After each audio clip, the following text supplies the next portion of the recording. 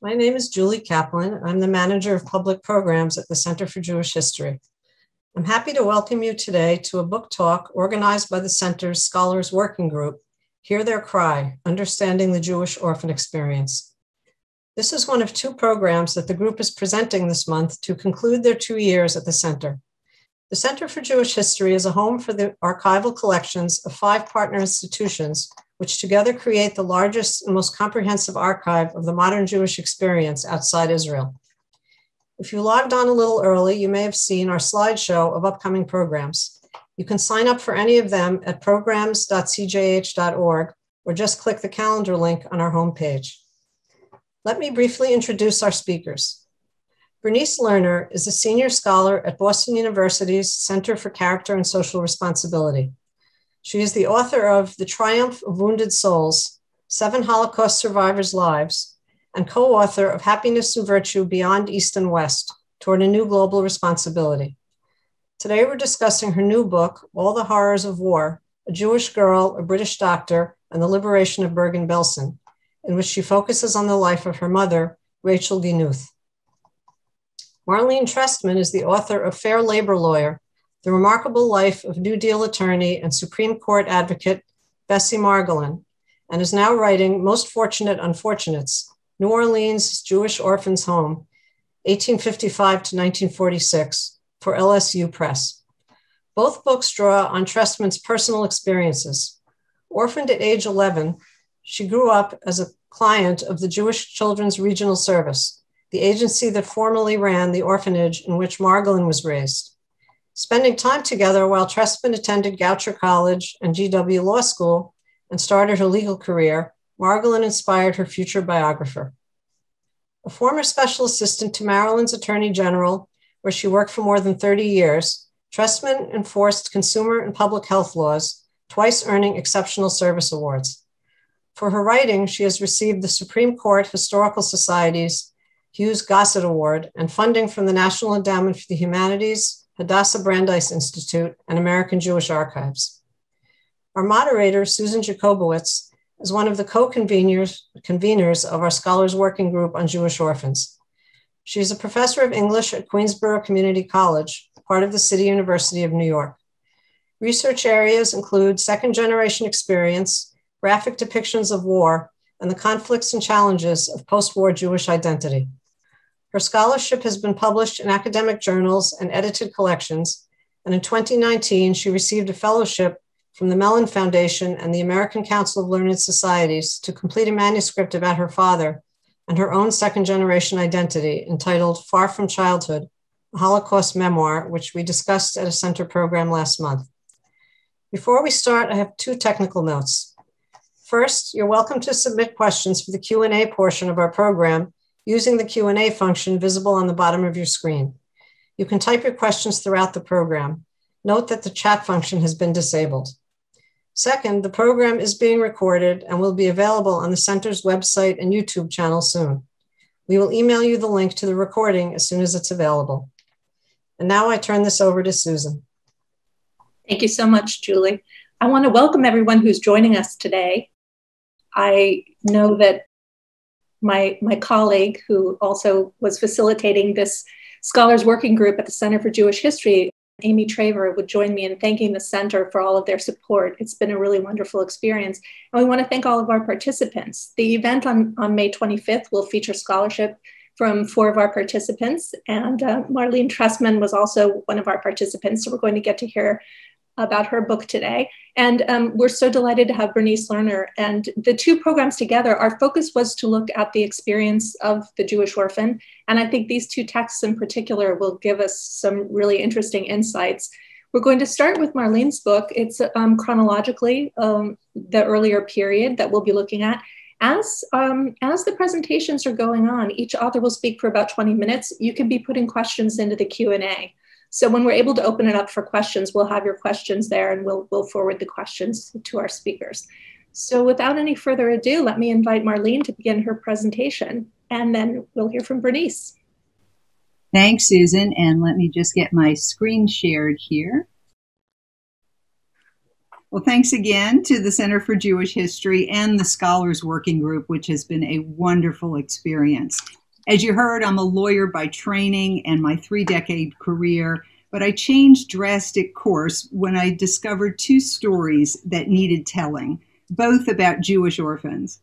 I'll talk first about Bessie Margolin, the subject of my first book, Fair Labor Lawyer, and how she led me to write my second forthcoming book, Most Fortunate Unfortunates, The History of New Orleans Jewish Orphans Home.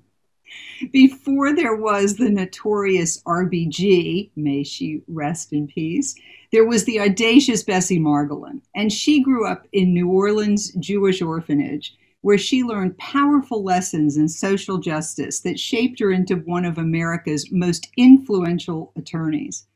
Bessie Margolin made her mark on the biggest issues of her day. She defended the constitutionality of FDR's New Deal. She drafted rules for the Nazi war crimes trials in Nuremberg. And for more than 3 decades, she championed the Fair Labor Standards Act, which ultimately included the Equal Pay Act, which led her to become a founding member of NOW, the National Organization for Women. She began her career in 1930 when only 2% of America's lawyers were women, and went on to argue 24 times at the Supreme Court, all to protect America's workers. After she retired in 1972, however, Margolin seemed to fade from the public record. It's not hard to understand why she deserved to be rescued from obscurity, but I'll start by explaining how I came to the task. In the fall of 1974, I was a freshman at Goucher College in Baltimore, far from my home in New Orleans. My guidance counselor at the Isidore Newman School had written Margolin, a distinguished Newman alumna from the class of 1925, the letter of introduction shown here. Through college, law school, and into my own legal career, I got to know Bessie Margolin. She was the first female lawyer I ever met, and we had been wards of the same Jewish Children's Welfare Agency, which educated both of us at the Newman School a half-century apart. Orphaned at age 11, as you heard, my care was entrusted to the Jewish Children's Regional Service, which oversaw my foster care. Only 20 years earlier, the same agency ran the orphanage in which I surely would have been placed, just like Bessie Margolin, had it not closed.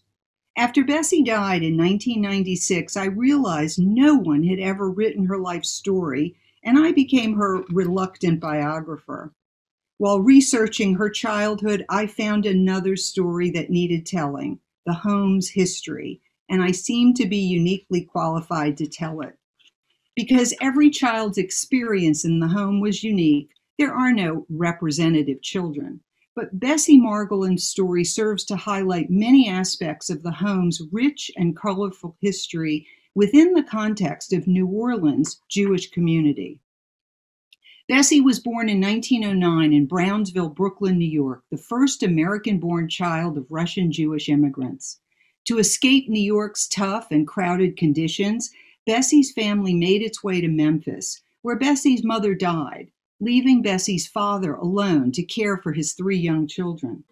The local B'nai B'rith petitioned the Jewish Orphans Home in New Orleans to accept the children as so-called half-orphans. Since 1875, in exchange for a portion of its members' dues, B'nai B'rith had a right to admit eligible children into the home from the 7 1/2 Mid-South states in the region of District 7. So in 1913, the orphanage admitted Bessie at age 4 and her siblings. Proclaimed a magnificent monument to Hebrew benevolence, the home, as it was known, sat prominently on St. Charles Avenue near the stately mansions of New Orleans' most prosperous citizens. It was both a stunning contrast to the humble origins of its young residents and an inspiring symbol of what each of them could and many of them did achieve. In the home, Bessie grew up with more than 150 other orphans and half-orphans from the Deep South. Its trustees were not content to provide them with mere subsistence. Instead, Bessie was groomed as an all-American girl who shed honor on the local Jewish community and reflected the values and culture of her prosperous benefactors. Throughout the home's history, the children were reared in Reform Judaism. During Bessie's time in particular, Superintendent Leon Vollmer, an ordained rabbi from West Virginia, led Shabbat and high holiday services in the home's synagogue, oversaw Hebrew lessons, Sunday school, confirmation, and he organized their observances for Passover and Sukkot, to which the community was invited. At the same time, the home was an important venue for spiritual leaders and other influential orators who promoted social justice by preaching reforms in public health, housing, and labor to address root causes of poverty and dependency. In addition to her religious education, the home provided Bessie a robust secular education at the Isidore Newman Manual Training School, where the cutting-edge curriculum emphasized manual skills in home economics and woodworking, as well as rigorous academics. The home built this unique school in 1903 to educate its wards first, but also admitted New Orleans children of all religions, albeit then only white children, whose parents paid tuition. The home's board was determined to give its children a superior education side by side with other children from the community. In doing so, the home's creation of Newman School remains unique. It may be the only such relationship in the country between a religious institution and a private, co-ed, secular school. Newman quickly became what it still remains today, one of the South's finest college prep schools. Bessie graduated from Newman in 1925 as a 16-year-old leader who was comfortable in a co-ed setting, competing, succeeding, and winning respect. She won a coveted scholarship to Newcomb College, Tulane's coordinate college for women, where she ranked among the top 10 in her class. But the audacious Bessie decided to attend Tulane Law School, to attend law school, something no other girl from the home had ever done. In June 1930, at age 21, Bessie graduated second in her Tulane Law School class and was an editor of the Law Review. With glowing recommendations from Tulane, Bessie got a job at Yale Law School as a research assistant, and within a year became the first woman awarded Yale's Sterling Fellowship for Graduate Studies. With her Yale doctorate, Bessie moved to Washington. She got a job at the Tennessee Valley Authority, which Congress had just created to supply electricity to the valley's most impoverished residents. There, as a key member of TVA's brilliant legal team and its only woman, she materially shaped the briefs for two landmark Supreme Court cases that upheld TVA's power program, which was a cornerstone of FDR's New Deal. In March 1939, Bessie joined the Labor Department, where another New Deal program awaited enforcement. The Fair Labor Standards Act of 1938 prohibited child labor and guaranteed minimum wages and overtime. Bessie was there as every aspect of the new law was tested, and she was heralded back in New Orleans as the local orphan girl who made good. Lest you think that Bessie was all work and no play, think again. Her penchant for passion sparked federal investigations that, due to time constraints, you'll have to read about in my book. But the drama of Bessie's personal life never impeded her work, which earned her the prestigious assignment of representing the Labor Department at the Supreme Court. In March 1945, when little Ruthie Bader was only 12, Margolin argued her first case at the Supreme Court, making her only the 25th woman ever to do so. The end of World War II created a new and exciting legal pursuit. In May 1946, Bessie traveled to Nuremberg to organize the American Military Tribunals. For her 6-month tour of duty, the Army's commanding officer acknowledged Bessie's primary role in drafting the rules for the war crimes trials of nearly 200 Nazis, including the judges, the doctors, and the industrialists. In late 1946, Bessie returned to the Labor Department, where she oversaw all litigation and appeals. By the time she retired in 1972, in addition to arguing 24 Fair Labor Standards Act cases at the Supreme Court, She also oversaw the filing of 300 equal pay lawsuits in 40 states, earning her the title of the nation's #1 fighter for equal pay for women. At Bessie's gala retirement dinner in 1972, Chief Justice Earl Warren lauded Margolin as a great public servant who helped millions of American workers by putting what he called the flesh and sinews on the bare bones of the Fair Labor Standards Act, without which, he said, the law would have been wholly inadequate. He also praised Margolin for proving equality for women in a man's world of law. So this brings me to my current book in progress. Bessie Margolin's remarkable life and career, and indeed her audacity, were made possible by her childhood in the home. It was there she experienced social justice firsthand and enjoyed the extraordinary educational opportunities that equipped her to compete and succeed.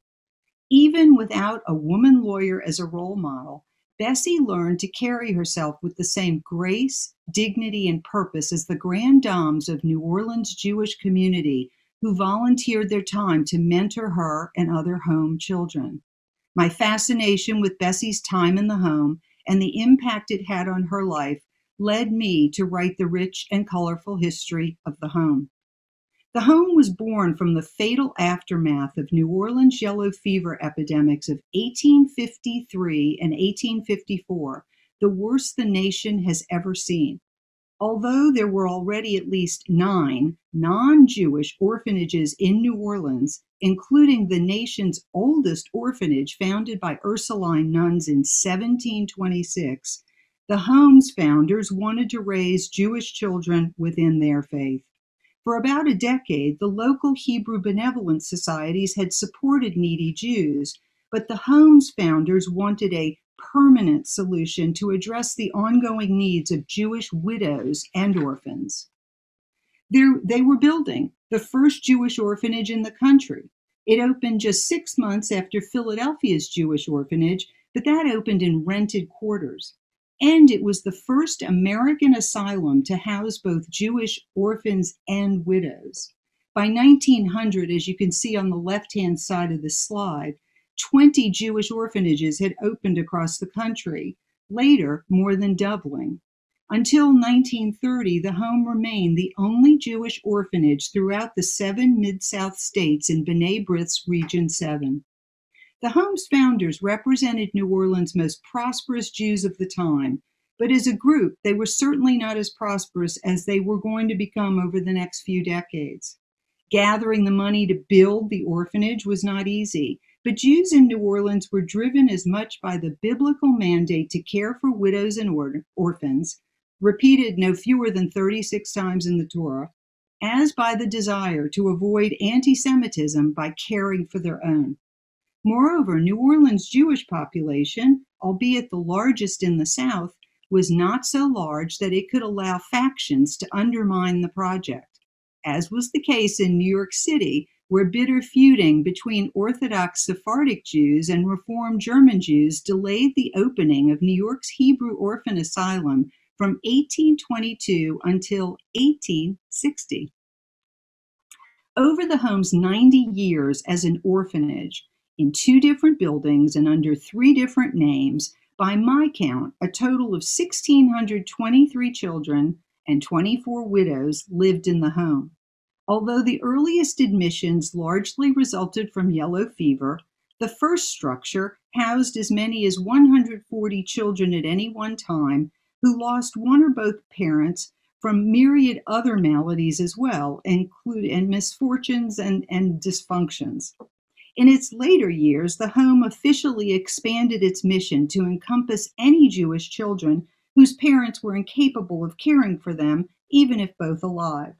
The maximum occupancy of the home on St. Charles Avenue, shown on the right, was approximately 180 children, which occurred only briefly in the early 20th century, dwarfed by Cleveland's Jewish Orphanage and New York's Hebrew Orphan Asylum, which reached peak occupancies of 600 and nearly 1,800 respectively. The home was closest in size to Philadelphia's and Atlanta's Jewish orphanages. So who were the children who lived in the home? Where did they come from? Those 1,623 children were admitted from at least 9 states, encompassing no fewer than 128 communities. No fewer than 209 of the home's children were foreign-born, mostly arriving in the first few decades. They were largely born in Eastern Europe, although at least 5% were natives of the Caribbean and the West Indies. The nativity of the home's children reflects the extensive geographic mobility of Southern Jews who sought to make their way in America. The Goldsticker family, for example, in the upper portion of the slide, as you can see, traveled from France to Brooklyn and on to Monroe, Louisiana, before the children were admitted to the home in 1875. The home, as an institution, also enabled siblings, even in large family groups, to remain together. The home's average age at admission was 7, while most children fell between the ages of 3 and 12, which by 1900 was generally the cutoff, the maximum age for admission. But even then, the board, a lay group, made occasional exceptions to keep siblings together. And the home appears to have been unique among its peer institutions for admitting infants and small children. Their average length of stay was 7 years, with 1 in 5 children living in the home for 10 to 15 years. In general, the board discharged children when they were deemed self-sufficient or, as in 70% of the cases, could be returned to a parent or relative. Although the home's board exerted great control, the superintendents they hired shaped the children's daily lives. It was under Superintendent Michelle Hyman from 1886 to 1909, for example, that the home's kindergarten, one of the earliest in the region, became a training ground for the city's kindergarten teachers. The divided and concentric circles on the floor were painted in bright primary colors, then a novel device to encourage physical movement. Although superintendent for only 2 years, from 1909 to 1911, Chester Jacob Teller transformed the home for the next 2 decades by introducing a form of self-government he named the Golden City, in which the children elected big brothers and big sisters, who not only headed small family groups, but also set the rules and determined rewards and penalties.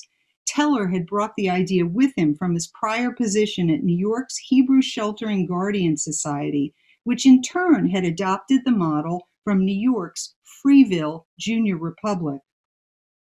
Superintendent Leon Vollmer sought to enhance the home's family nature by cutting the long dining room tables in half to create smaller groupings.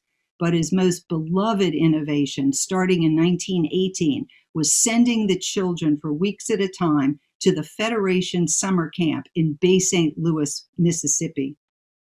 By 1926, faced with mounting opposition to institutional care, many orphanages, Jewish and non-Jewish, were closing or transforming, but the home responded to the trend by becoming more home-like.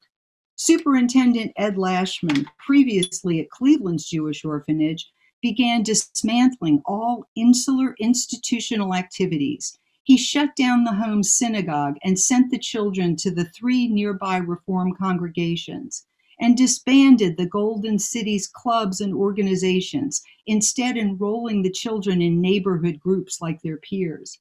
Successor Uncle Harry Ginsburg zealously continued the process, converting the long barren dormitories into small, cozy bedrooms, and scaled back the home's elaborate anniversary celebrations to make them more kid-friendly. As dwindling enrollment, resulting from decreasing parent mortality and the advent of Social Security, coupled with high fixed costs, made the home's continued existence financially unfeasible, it was Ginsburg's sudden death in June 1946 that hastened the home's inevitable closure later that year. The board transformed the organization into a non-residential agency that today, may be the nation's oldest continuously operating Jewish children's welfare agency.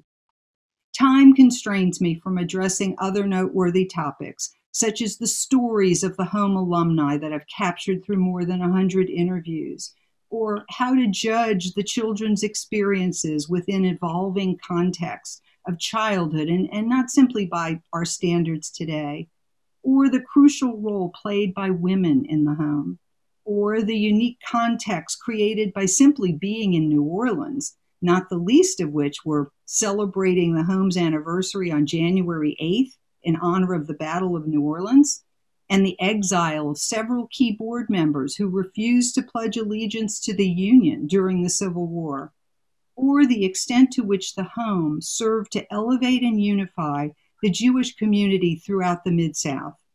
I'll address those topics in the book, if not in our Q&A. Thank you for honoring me with your attention. Marlene, thank you so much. That was really wonderful. I know there will be some questions. If people want to start putting them into the Q&A, then we can, we'll be ready for our Q&A period.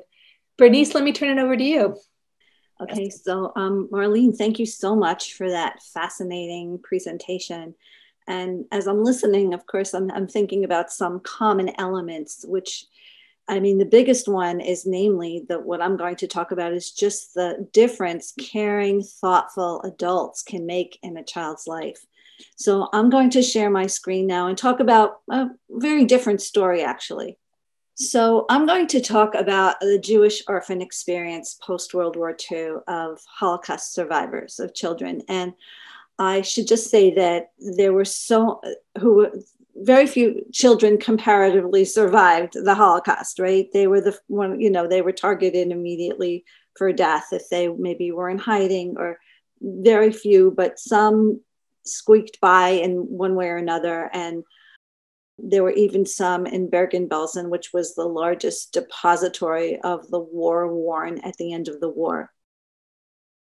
So I'm going to talk about what happens with these children, and everyone's experience was different, but I'm going to hone in on my mom's experience. My mom was a very young survivor, and she was 15 at the end of the war, and she wound up in Sweden. The Swedish government took in people, but as I was really going deep into her story, I realized that she was a subject of a great experiment in educating refugee children. So I wrote a dual biography of my mom, who's up here, and a Brigadier Glyn Hughes, who was the liberator of Bergen-Belsen. And here my Aunt Mom is in a tuberculosis sanatorium in snowy northwest Sweden called Arvika. And I'm including the British edition so you can see her in full form here. You could see she's well nourished here, but you could see there's a very sad and serious look in her eye. And that's to be expected. She was deathly ill of tuberculosis, and she was orphaned. She had lost her parents in the war and 4 younger siblings. Only she and her older sister survived. So the structure of my book, which I'm not going to talk about the contents very much, is just I have a prologue and an epilogue, which tells really important aspects of the story. I also sandwich the story in between the Belsen trial, because there's some really important information to set the scene. And here's an image of it from an Army Talks magazine. And Brigadier Glyn Hughes, one of my protagonists, the other protagonist, was the first witness at this war crimes trial, which immediately preceded the Nuremberg trials and was the first trial to apply international law to the Nazi crimes. And as first witness, he set the tone of the case. So I'm not going to go into detail here, but I'll just tell you that the way I constructed these 2 disparate lives, this British Army officer and my mom, who's this young teenager, is by telling the story as a race against time rescue story over the last year of the war. So I discuss where each of them are during the 4 seasons, from the spring of 1944 to the winter of 1945, and then the 5th season, the point at their convergence in this hell, which was Bergen-Belsen, where my mom is dying really at death's door, and the British Army arrives in the nick of time. What I'm going to talk about in this talk is something that happens in the epilogue. So just to give you an idea of the journey, here's my mom. She's from Siget, Transylvania, was taken to Auschwitz and then to a labor camp, then on a death march, and then wound up in Bergen-Belsen as the Germans were force marching the remaining inmates, those who had already survived so much, away from the liberating forces from the Red Army. So I just did this little statistical study of the birth year of Belsen survivors from Siget who arrived in Sweden. The Swedish government took in about 7,000 of the very sick survivors from Bergen-Belsen. There was, just so you have an idea of context, the British Army found 60,000 still alive inmates in Bergen-Belsen at the time of the liberation. 25,000 were in need of immediate medical attention. 500 were dying each day after the war for at least a month. It was 17,000 people died in the month of March when my mom arrived at the camp. It was a scene that was just indescribable horror. I can't imagine it, and I've been studying this a lot of my life, and no one who was there can really tell what it was like. My mom herself had barely any strength in her at the end of the war and was forced to drag people, mostly people who had died, occasionally someone who was still breathing, who was 90% dead, to mass graves in Bergen-Belsen. So this is just a little calculation of out of the 12 to 13,000 people who were deported from Siget to Auschwitz. Most 80 to 90% were gassed upon arrival. And then toward the end of the war, they could have wound up in different places. They could have been liberated in different places if they survived. More died along the way. Those who were in Bergen-Belsen, there are some maybe survivors from Siget who did not go to Sweden, but there were 174 who did from my mom's hometown. And you could see that this roughly shows you who survived the war, who had a chance of surviving. So if they were in their 50s, they had very little chance. And even in their 40s, people in their 30s sometimes survived, and mostly in their 20s. And here's my mom, born in 1929. She was 15 years old, and she survived with her sister, who was born in 1928. So after being quarantined in Sweden, my mom was taken to a makeshift hospital in Katrina home. The Swedish government put people in different places. And here's my mom. I blew up this picture. It's very precious to me because it's the first picture we have of her. We don't have any picture of her childhood and from her childhood. And you can see she had been badly beaten up at the end of the war, and she still has bruises under her eyes. And she was very sick in this place. And this doctor, Dr. Leffler, nursed her. It was the first time she had personalized medical attention and was helped, and then was taken to Arvika. So the work of the Swedish Red Cross in bringing the war refugees to Sweden was monumental. It was a humanitarian gesture. It may have been for other reasons, but I will leave that for other people's conjecture. They took in 7,006 survivors from Sweden and thousands of others from Bergen-Belsen, and thousands of others from other places under some kind of negotiation between Heinrich Himmler and Count Folke Bernadotte at the end of the war. The work of the State's Foreign Commission and Royal Civilian Guard was huge. They had to place all these people. If they were sick, they went to hospitals, sanatoriums, rest homes. There were schools, there were refugee camps. There was a governmental order in September 1945. The young among the homeless should have some schooling, because you did have some young teenagers who survived, who came. So 10 international schools, because these were survivors from everywhere, right, all over Europe, were set up in various locations, and student recruitment began. So the one of the men who ran like displaced persons homes for women, he applied to be in charge of one of the 10 internat schools, and His name was Elie Getroy, and a lot of the information I have is from him and from his PhD thesis. And he set up this school, one of the 10 schools, in a place called Beechuby. My mom pronounced it. It was it was at Smedsbo, very remote town. It took at least a 30-minute ride from the nearest train station to get to this place. It was a former internment camp.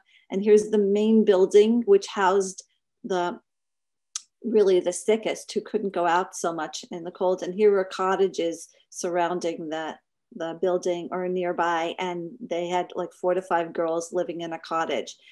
My mom was placed in the main building. I should just say that it took a while to recruit students for this. Elie Getroy had to really have long conversations and convince young people to sign up for these schools.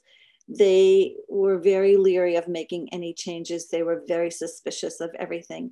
At first, he got 35 students and then another 20 students. So there was about 55 students here. The number was a little bit fluid because sometimes the girls got sick. Many of them had TB. They came to Sweden, maybe weighing 70 pounds, 80 pounds. They were emaciated. They were so sick.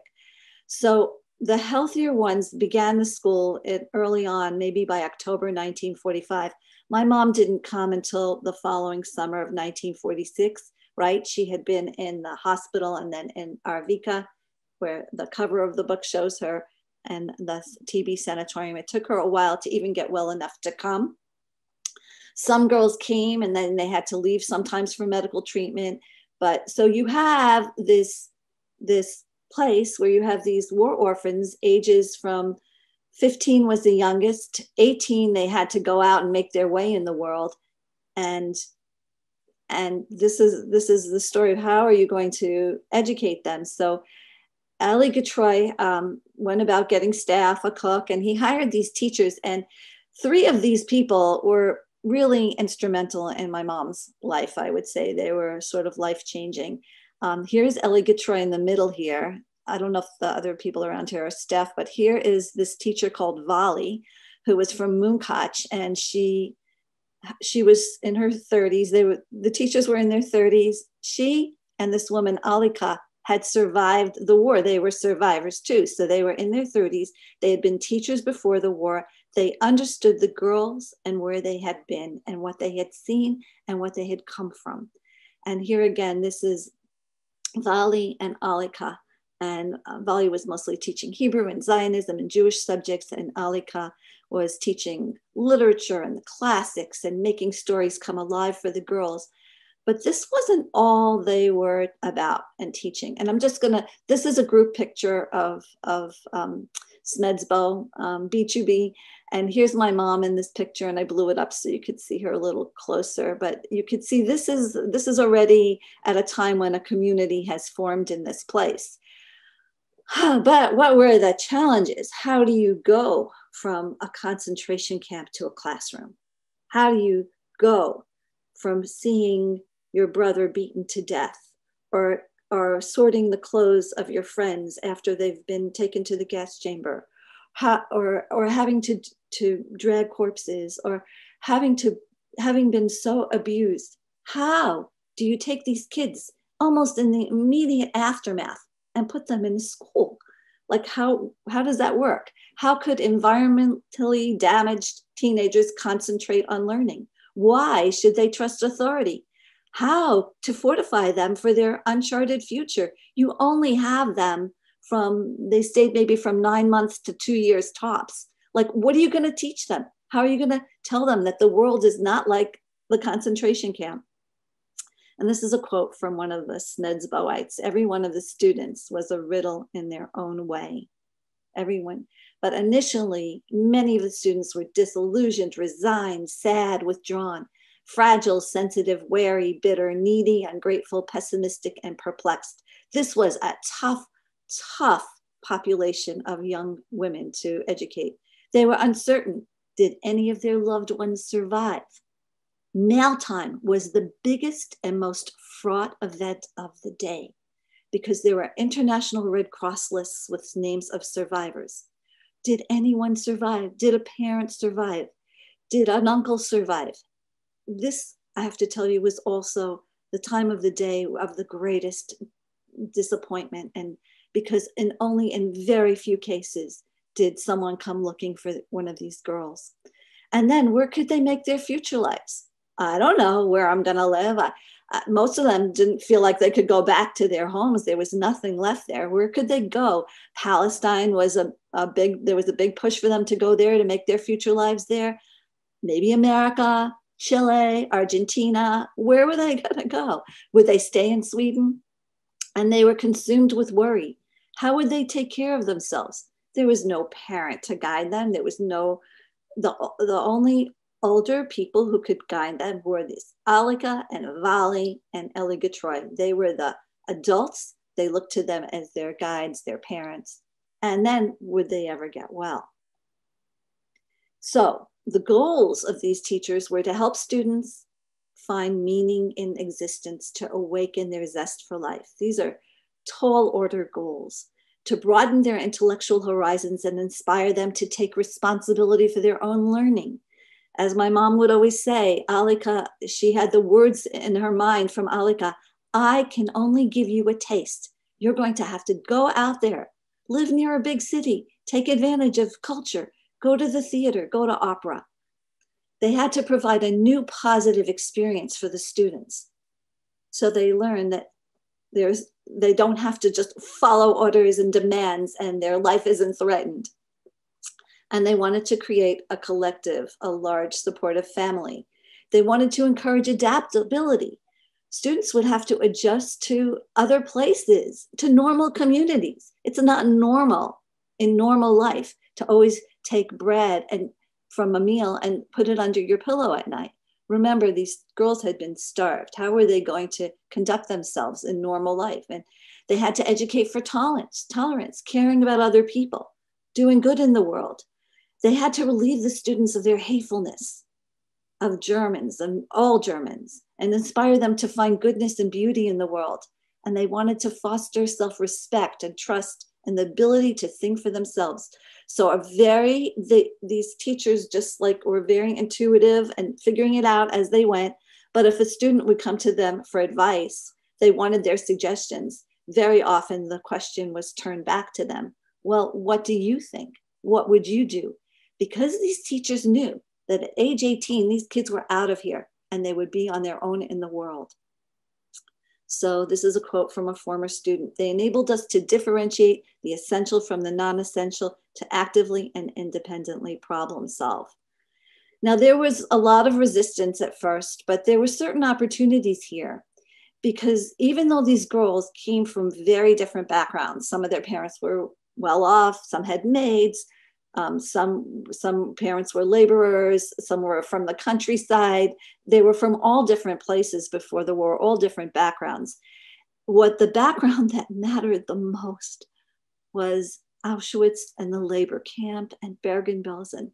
Everybody was on an equal plane in those places, and they had all witnessed the same horrors that no one else could understand. Their loneliness gave way to very intense friendships. The fact that the school was isolated was a problem for some because the girls wanted more like the excitement of a city or a town, but it also could create a feeling of home. And they were motivated. In the end, a lot of them wanted to learn. They figured this was our last chance. We could go out in the world, and how long will it be before we are able to sit in the classroom again and get an education? And also, what if we do go to Palestine? Like, how are we going to know Hebrew? What if we go to America? How are we going to learn English? And all those languages were taught. So this is my Aunt Elizabeth at the school here. And here in the sweater my mom made for her. My mom made the same twin sweater for herself. Here's my mom with one of her best friends is Miriam. And these friendships lasted their entire lives. Growing up, I always thought of the friends my mom made in this school as her closest friends, even though she lived in the United States and they lived in Israel. So the methods, how did the teachers go about it? First of all, strange, like a really strange experiment. The classes were optional. The students decided what they wanted to learn. Some of them really freaked out about this in the beginning. This is not the kind of schooling some of them had previously. And here everyone was called by their first name. How were they going to respect teachers if they didn't call them Miss or Mrs. or Mr.? But the teachers strove to be very tender, understanding, friendly, and to gain intimate knowledge of each student, and to have democratic practices. Like Marlene spoke about self-governance, everything, they brought the girls together and they had meetings and they judged things and deciding how to rotate a radio among the different cottages, or how to take the nice rug. There's only one nice rug. How do you rotate it among the different girls' rooms? Was worthy of a UN sessions. They just discussed everything. And they had a lot of extracurricular activities. So very quickly, here are some of the courses the girls loved. That they needed. They talked about religion, and they talked about Judaism in the context of other religions. They talked about Confucius and Lao Tzu and why the Jews are hated. And they talked about so many things. Child development was sort of a way to couch sex education. Because a lot of girls didn't know very much. So they taught them everything from the embryo to marriage and relationships. And so these were some of lots of current events were discussed. Anything that came up became like an opportunity for learning. And this girl on the upper left was someone my mom came with from Arvika, from the TB sanatorium, to the school in Smedsbo or Bechubi, and her name was Shari. And they did not participate in a lot of things because they were really hell-bent on catching up with the months of learning that they missed.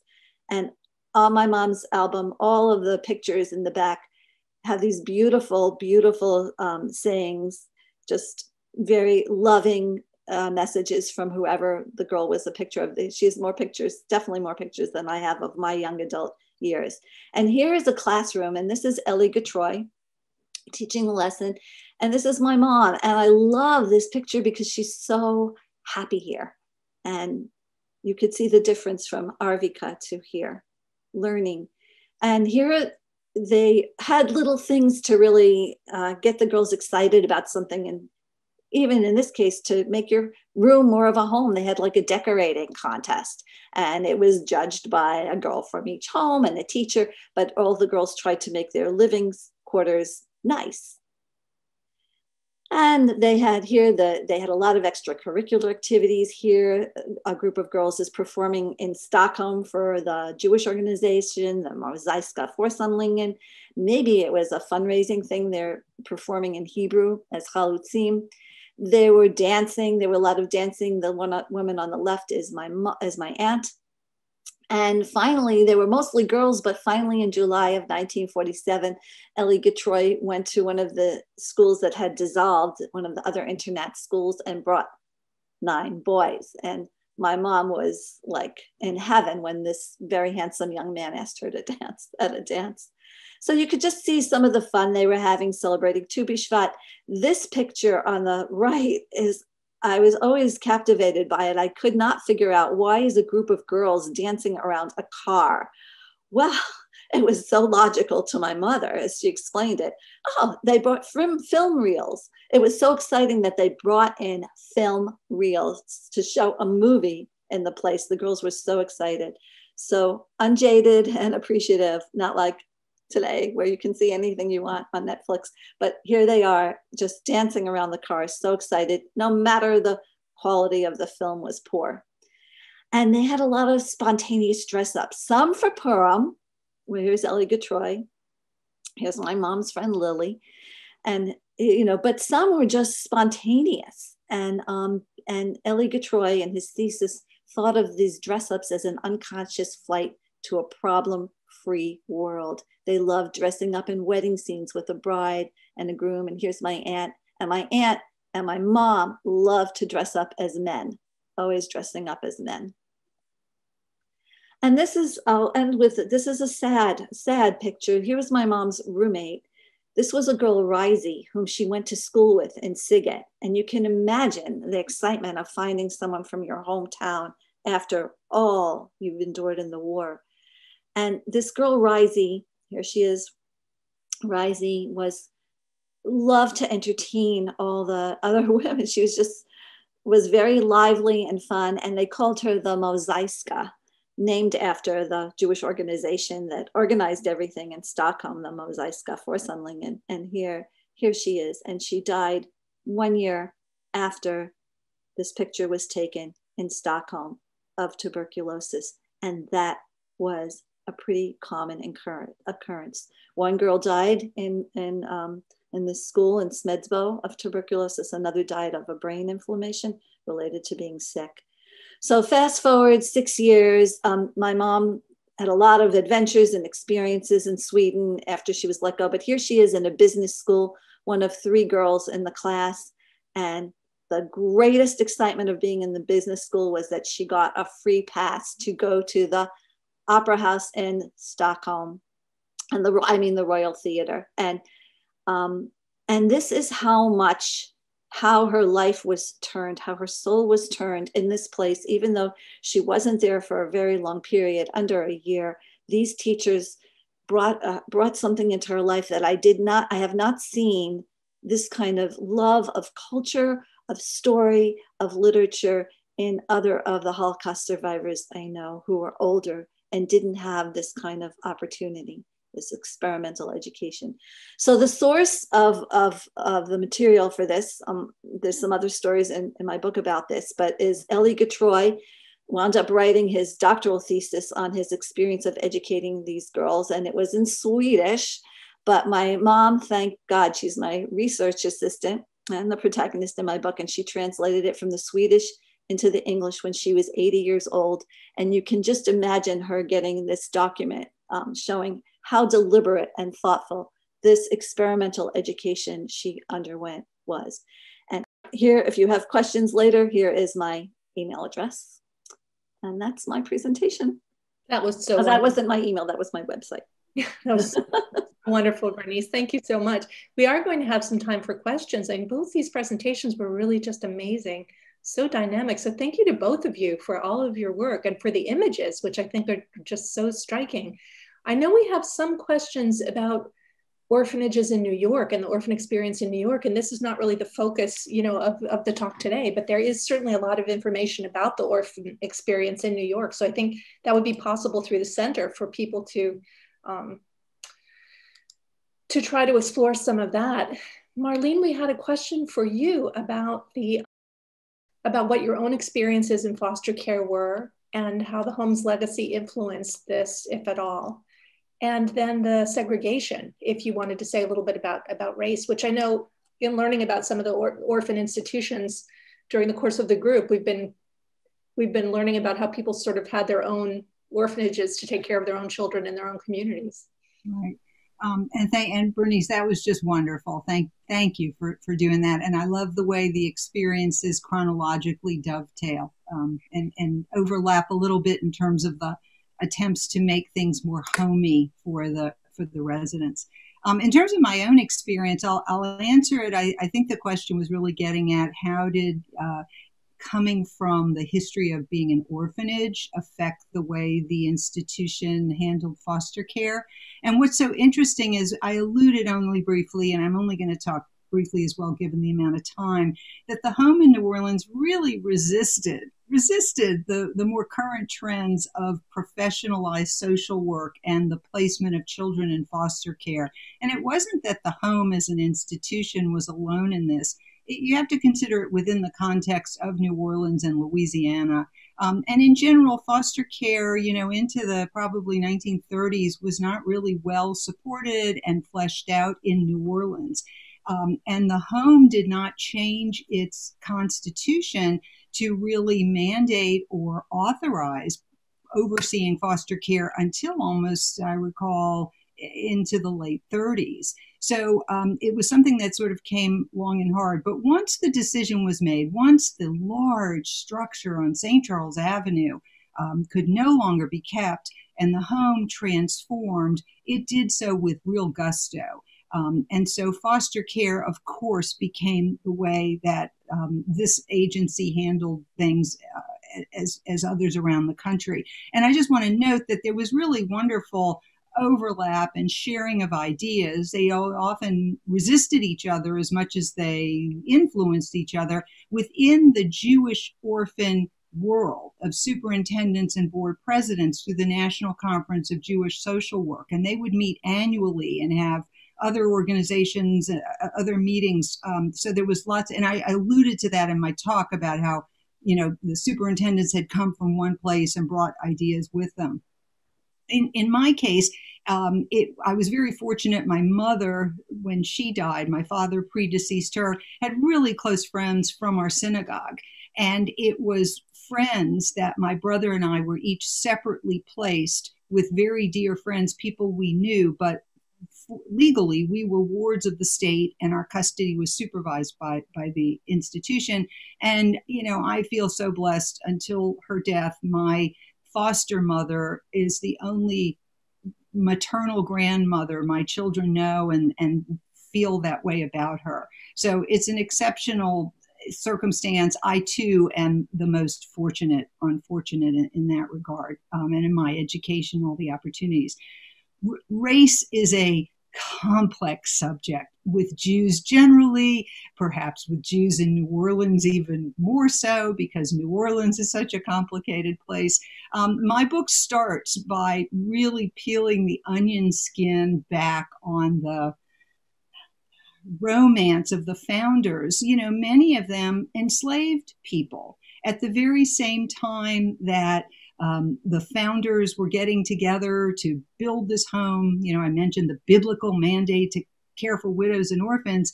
Abraham Haber and his wife, who was the first directress of the matrons, who were the volunteer women who helped oversee the children, Abraham Haber was posting a notice for a reward for a runaway slave, today an enslaved person.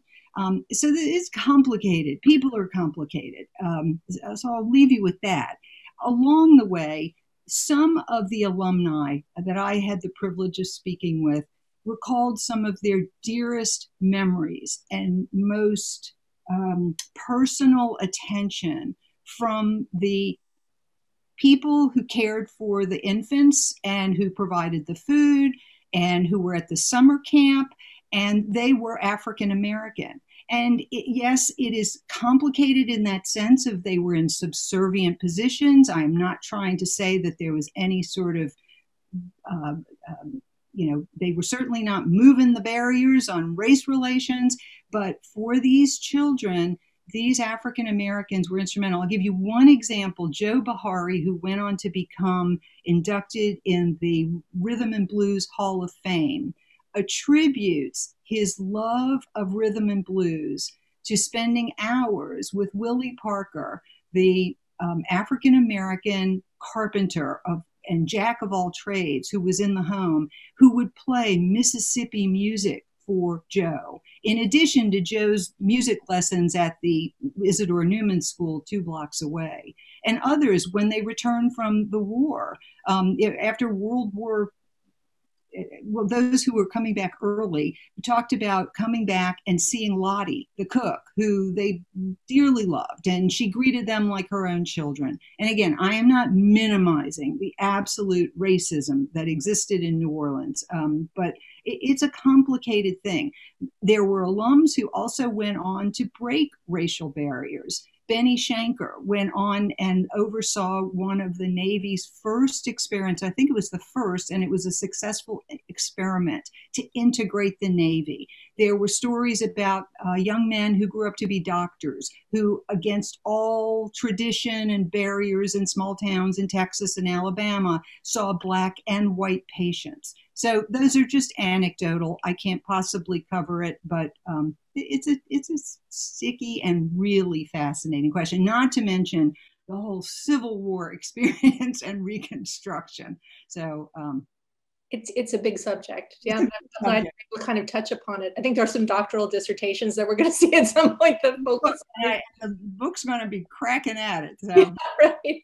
Bernice, there was a question about Elie Gatroy. Am I saying his name correctly? That's so interesting to learn more about him, but whether or not he might have been influenced by some of the ideas of Janusz Korczak, who was so prominent in the field of orphan environment and education. Do you know if there was any awareness on his part of Korczak? I don't. I mean, Korczak was so inspirational for so many people, and I don't know what Ellie Getroy's sources of inspiration were. It was maybe a little bit different because they were a little bit shooting in the dark, and this place that Ellie Getroy set up, because it was unlike anything. It was unlike your typical, it wasn't there, not that there's a typical orphan or early, childhood experience and education. It was like Janusz Korczak, in that Korczak's charges, when they left, they were sort of annoyed with Korczak, because you educated us in this bubble, and everything was democratic and everything was decided on, and we had a court, and everything was, everyone was so honest, and we were careful with each other, and we learned all these values and character and morals, and then you turned us out into the real world. So in a way, that wasn't the case, because they were working with these children who they were trying to prepare them for the real world, but they had to undo a lot of the students' feelings about what the world was like, because authority figures they had been under such danger and such threat. So I don't know, Ellie Getroy was experimenting. I mean, it was really an experimental thing. He did travel to other places. He traveled to England. He set up pen pals for the girls. But I don't know. He was definitely very psychologically minded. I don't know where he got his ideas. We're all on a first name basis. We're all friends. But some of the things were backfiring on him, and he had to backtrack along the way. Like, if you give too much freedom, that's not good either. The girls have to learn that with freedom comes responsibility. So I think he was learning as he was going. He had got ideas from some places, but he and Alika and Vali sat down twice a week, and they discussed individual cases, and they really tried. They were met in some cases with rage from some girls, and they tried to always respond with empathy and understanding. And I think in my mom's case and my aunt's case, they were very, very successful. And Bernice, was the plan that the people who were brought there would stay in Sweden? Or you mentioned that, some people were envisioning emigrating someplace else. Was there that option to become Swedish citizens and stay in Sweden? I think my mom is on this call, and she could better answer that. A lot of people stayed in Sweden. They were there. The Swedish government thought people would be rehabilitated and go back to their home countries. But 3 years after the school was dissolved, Ellie Getroy sent out a survey to students, as many as he could track down, and 19 of them were still in Sweden, but the others were dispersed all over the world. Many were also in Israel. But Mom, Ruth Mermelstein is my mom. Maybe she can unmute herself and just answer that question. Did you have the option of becoming a Swedish citizen? Mm-hmm. After 7 years, you become automatically a Swedish citizen. But there were not too many opportunities to make get a good profession or make a good living there for most of the Jewish people. Some of the girls intermarried to both Swedish Jewish guys and to also Christians, and they stayed there. Not too many, but quite a lot stayed behind. It's so interesting. And it's interesting to think of everyone being brought together. There was a question also about language. Maybe your mother wants to tell us about that. With everybody coming and speaking different languages, what was the language of the school? The teachers spoke many different languages. They came from Czechoslovakia. Everybody knew German, because being in Germany for about a year or longer. I don't remember. If you couldn't understand Hungarian, then they're going to explain to you in Yiddish, or it was a wonderful place to be, because it was called internat school, international school, because students were from all over. And we did speak many different languages, but we got along somehow or another. We learned to speak Hebrew there and English. Those were mandatory languages, but we also had to learn Swedish. And I know that When you live in Europe, you have to learn many languages and could understand each other very easily.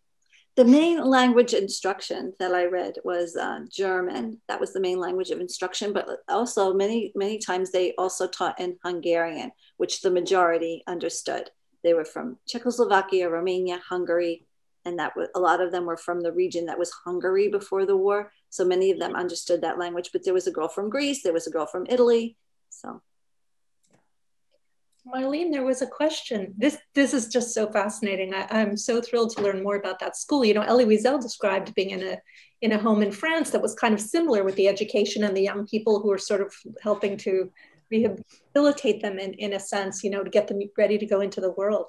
But Marlene, let me ask you, there were a few questions about you mentioned the Reform Shul. So the Reform synagogue. So who controlled the orphanages and who controlled the religious education?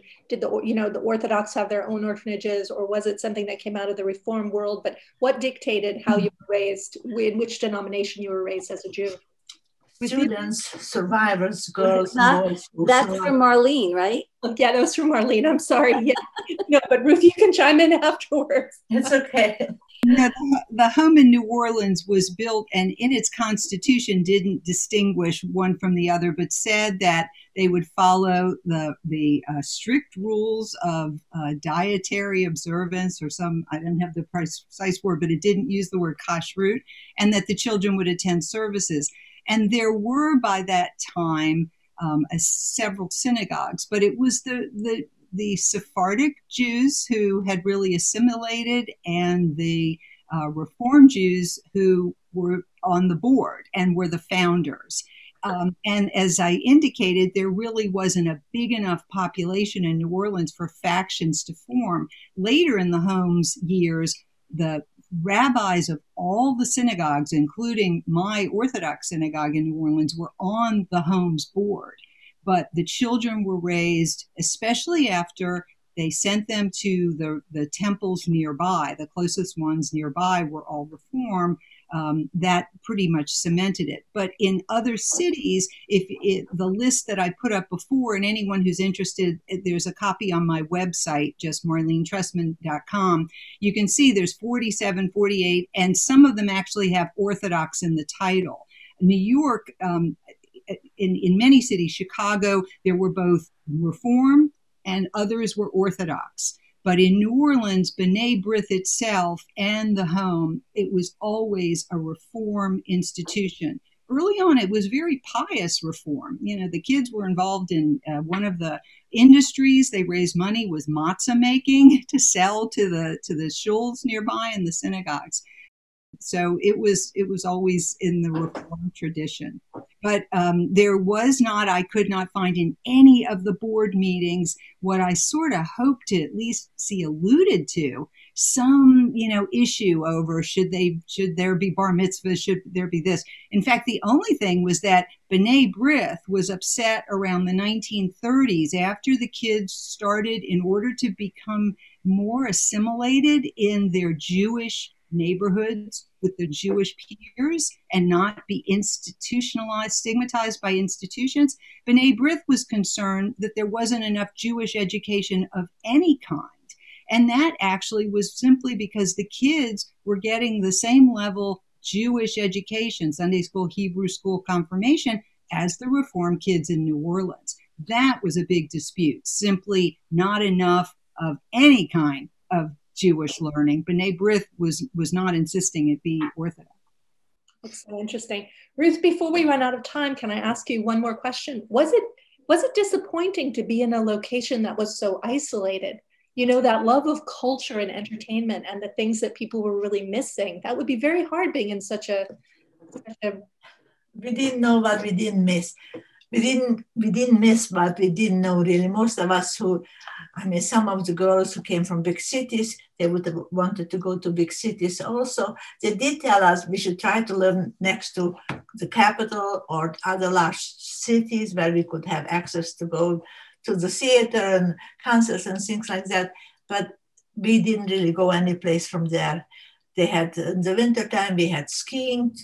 We had to learn how to ski. In the summertime, we could go to boat rides. It was a nice place to be there.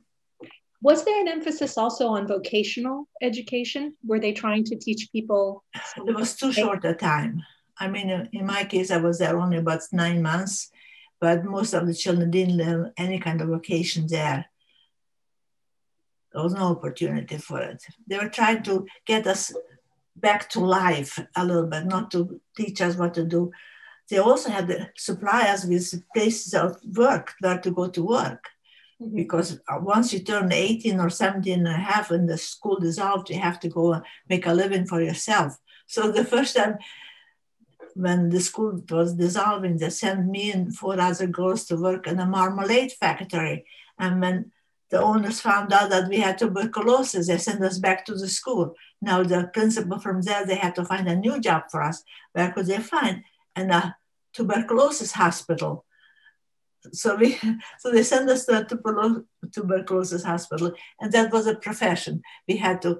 Luckily, I was not assigned to work on the floor to change bedpans and sheets and such, but I was assigned to work in the laboratory and in the outpatient department and the X-ray department, and also in the operating room once a week. And I enjoyed that work, but I didn't have the education for anything to continue with getting a degree.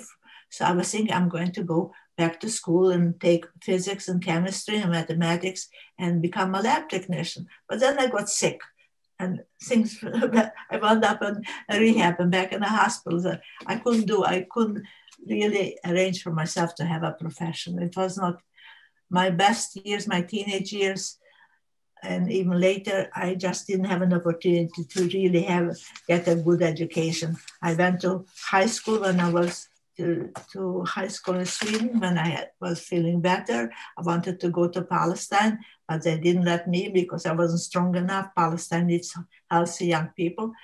It was a hard life, but I survived it. And I was very lucky to come to this wonderful country. And this is the best country in the world. And here I didn't have to work because when my husband married me, he said he didn't want his wife to go to work anyway. He was an old-fashioned European man. He said, my wife is going to be a stay-at-home mom. And that's what I did for the first 10 years. Yeah, no, this is wonderful. And we're so glad you were able to join us today. Marlene, how was it handled with, one last question, I know we have to end, but how was higher education handled in New Orleans? What was the idea about if people would go to college or get training? How was that funded, or what opportunities were provided? It is fascinating. When the Newman School was founded, and again, the home in New Orleans was co-ed. Most orphanages that I'm aware of, Jewish orphanages, were. When the home founded the school so that its kids would be prepared for life, it was 1903.